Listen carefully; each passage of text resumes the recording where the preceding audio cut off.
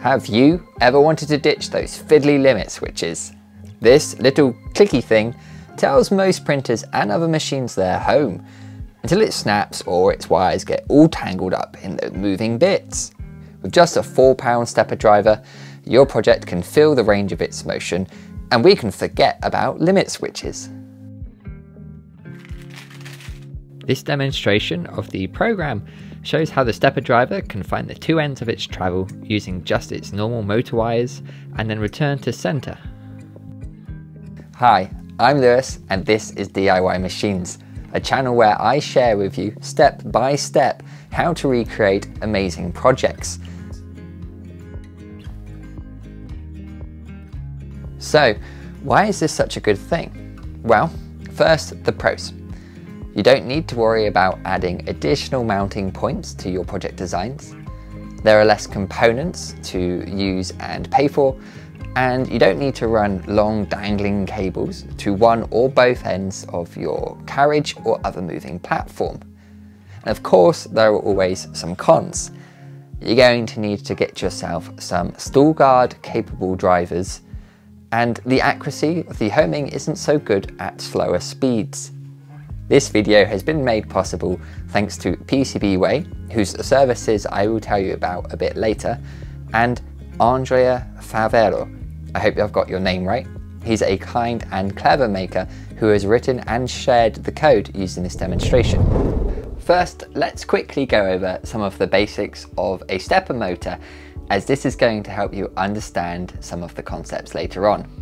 Now, stepper motors come in all sorts of different shapes and sizes. Most stepper motors have around 50 teeth on their rotor. The rotor is simply the rotating part of the motor. The stationary part, which is a collection of magnets surrounding the rotor, is called the stator. When the stator's coils are energized, the rotor rotates step by step, hence the term stepper motor, and locks itself into the position of each of the new changing magnetic fields. Now, stepper motors generate back EMF as they move. This is going to be important later. Back EMF is simply a voltage produced when the rotor moves through the motor's magnetic fields.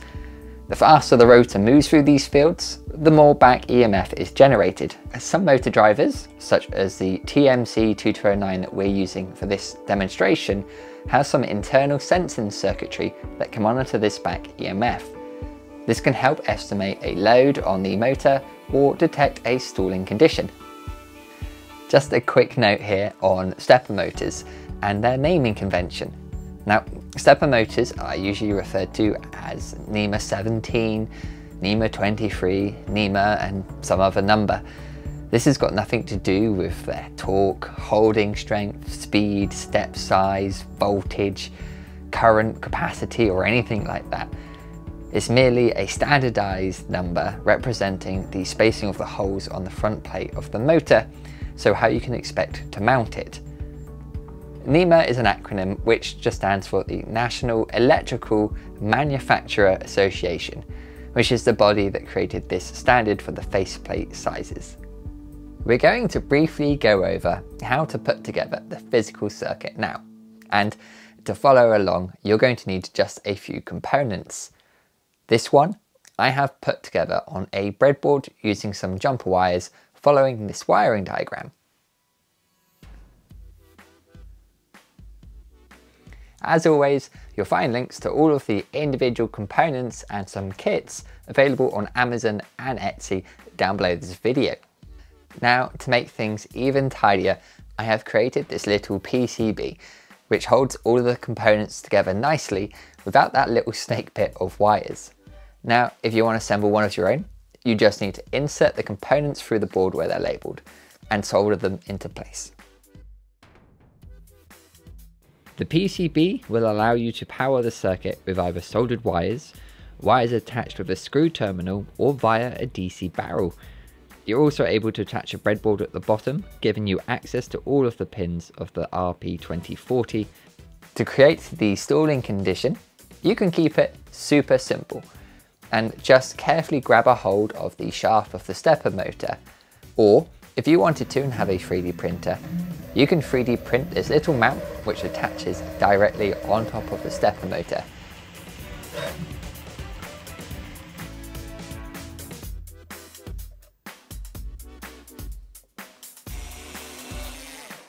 And allows you to move the pegs to set up different demonstrations.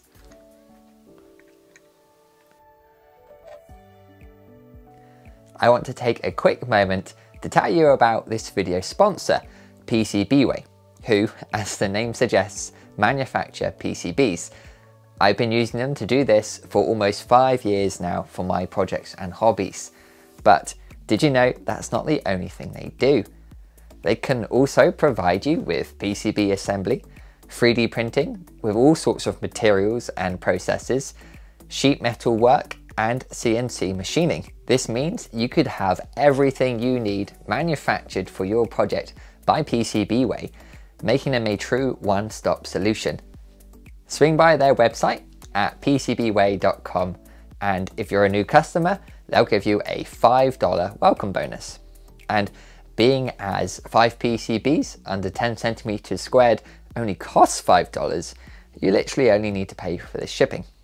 So that's pcbway.com, and thank you for sponsoring this video. Just before I go ahead and explain StallGuard to you, I've already gone ahead with my project here and have installed the program onto the RP2040. This is so that I can show you the demonstration so you know what to expect and can see proof of it working. I'll then explain a bit more about StallGuard to you before showing you, of course, how to add the program to your RP2040, and we'll then go over the code, explain a little bit about what's happening, and I'll show you how you can customize it for your situations, and then you can go ahead and create your own projects based upon Andrea's code. The following is the same if you built your circuit using the breadboard or with the PCB. To trigger the homing sequence, you click the momentary button. The stepper motor will first travel at 400 Hz in one direction until it detects a stall, then back in the other direction whilst tracking how far it is moved. Once the other end of its travel has been detected, it will move itself to the center of its available range to demonstrate the fact that it has found the two limits of its movement. We can also try some different stepper frequencies using Andrea's code so that you can see how StallGuard performs at different speeds. If we click the button a second time, the demo will be repeated at 1200 Hz. The onboard LED will flash green when the StallGuard value has been crossed and red when the stepper is centered. To mix up the test, we can move the two end stops and click the momentary button again. The stepper will go ahead, find the two new positions for the end stops, and return to the center to prove it's worked. Of course, sensorless homing isn't just for rotational movements like this. You can also use it on a linear movement such as this slider rail here. Ooh.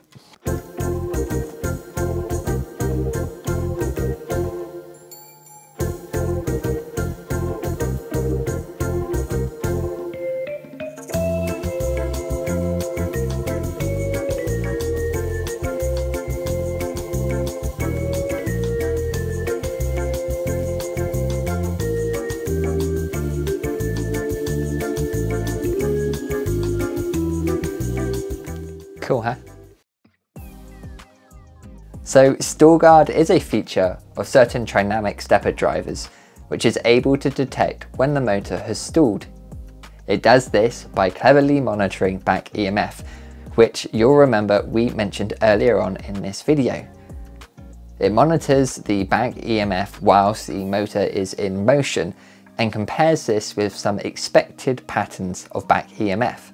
So a stall occurs when the rotor inside of our stepper can no longer follow the commanded magnetic steps, usually due to mechanical resistance, an obstruction, or perhaps too much speed.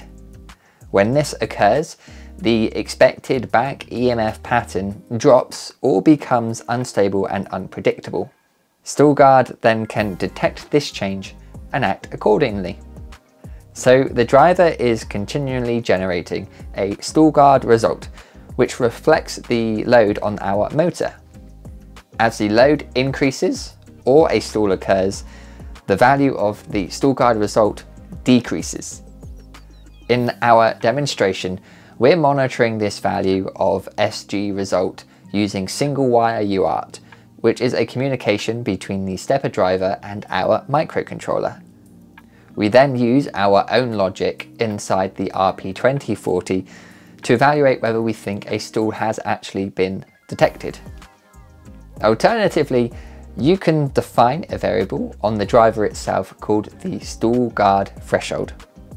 When the driver sees the StallGuard result fall below your StallGuard threshold, it will flag this up on the diag pin or diagnosis pin on the driver, which is this one here. One other value worth knowing is called the velocity threshold. This is a value you can define on the driver which sets the lowest speed at which StallGuard will run. This is because at slower speeds, StallGuard is not as effective. So in short, StallGuard can monitor how hard your motor is working by monitoring the back EMF. Now, if the effort spikes or the back EMF suddenly drops, then we can assume that the motor has stalled or is at least skipping steps.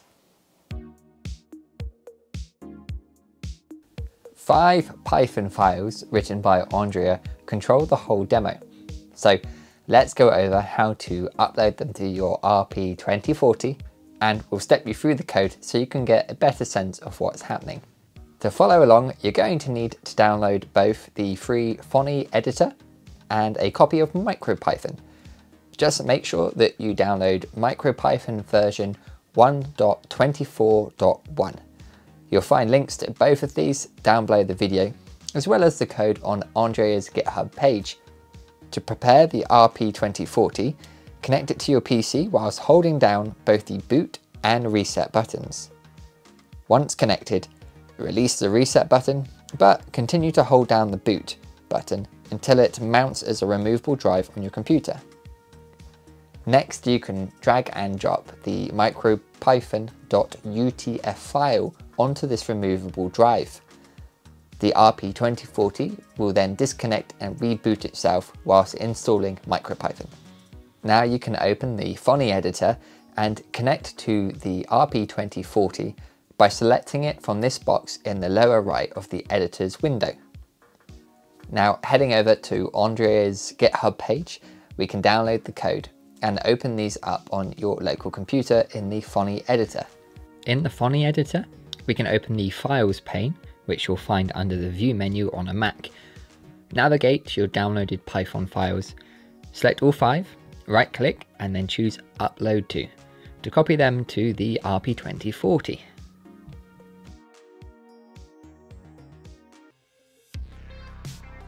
Let's have a high-level look through those 5 Python files which are used to power the project, so you can have a better understanding of how they work with one another.